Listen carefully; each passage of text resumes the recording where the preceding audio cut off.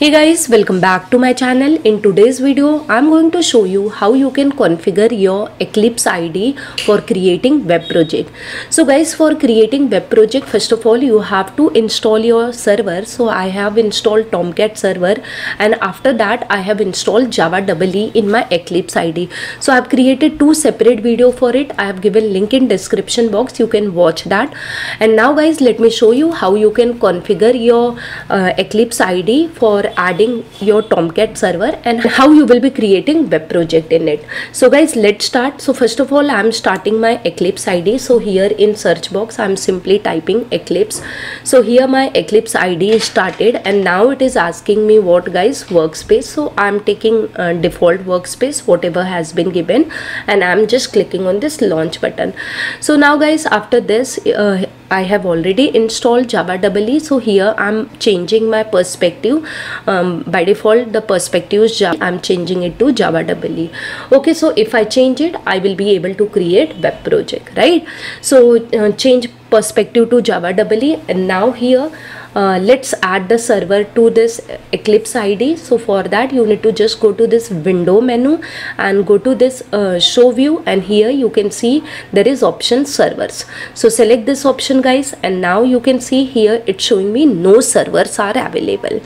Okay, since I have not done setup, so just click on this link, and now here select the server type. You can search or you can just scroll down below, and here you can see Tomcat version 10.1 server. Just select it guys, and here it's showing me server name. If you want to change, you can change, otherwise you can just click on this next button. Okay, now here Apache Tomcat v 10.1 is my name of server, and now I need to browse the installation location of my Tomcat server. So just click on this browse button guys, and wherever you have installed Tomcat server, just install it. By default it goes to C:program files, and then here you can see Apache Software Foundation. So just select this, and inside this you can see Tomcat 10.1. select this and click on continue button guys.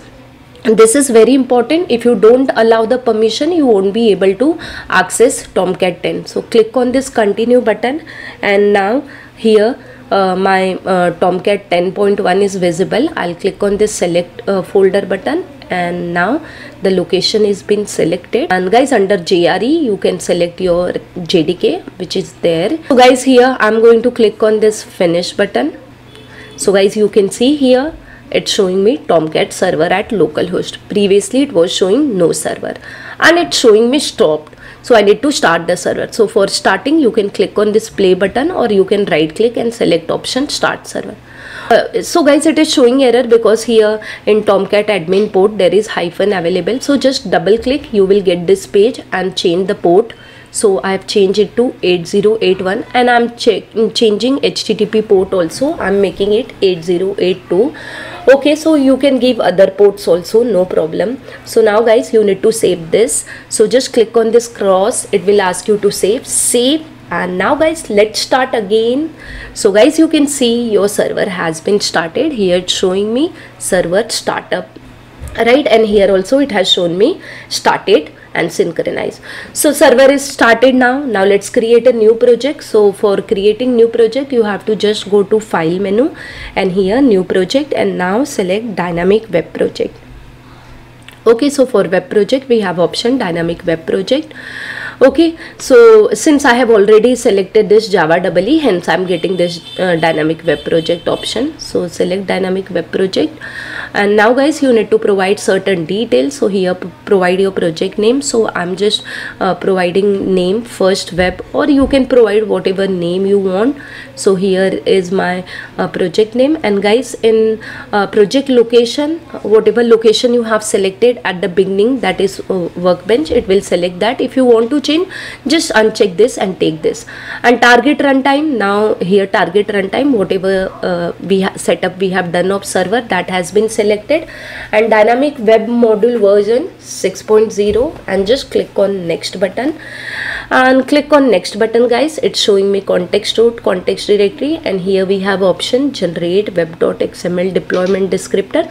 Just check mark it and click on finish button guys. Okay, so now guys you can see here my first web application has been added. At left side you can see here we are getting various folders. Okay, so inside Java resources we have src main where we can add what solid file, and here under src we have web app. Here we can add JSP file. So let's quickly add JSP file to test whether it's working or not. So here I have just selected new JSP file and give name to your JSP file. So I'm just giving name to my JSP file as input.jsp, and now guys here I'm going to write a very simple line. So first of all I'm changing my title. So this is just a demo, you can write any code in JSP. So welcome is my title, and in H1 I'm simply typing a message, thanks for watching guys. Okay, so this is done. Now we will be running this project. So for that first of all what you do, you save your application, or if you run then also it gets saved automatically. So Control S or save all. Okay, and after that right click on your JSP file, select run as run on server.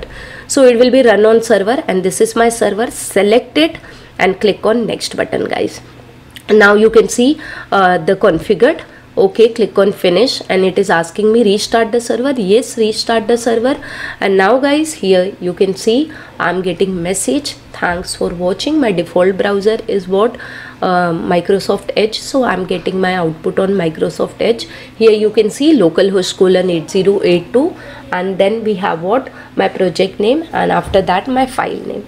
So that's all guys. I hope guys by following my video you are able to configure your Tomcat server in Eclipse IDE, and you are able to successfully create web project.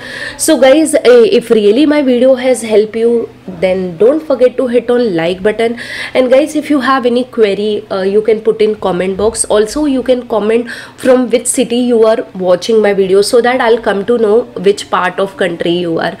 And guys if you want free PDF notes, interview questions related to computer science and IT, you can join my Telegram channel. I have given link of all my social media in description box. You can follow me on Instagram as well as on Telegram. So guys, another thing, if you are new to my channel and if you have not subscribed to my channel, please subscribe it guys. So guys, thank you for watching my video till end. I'll see you in my next video guys. Till that, bye bye, take care and keep learning guys.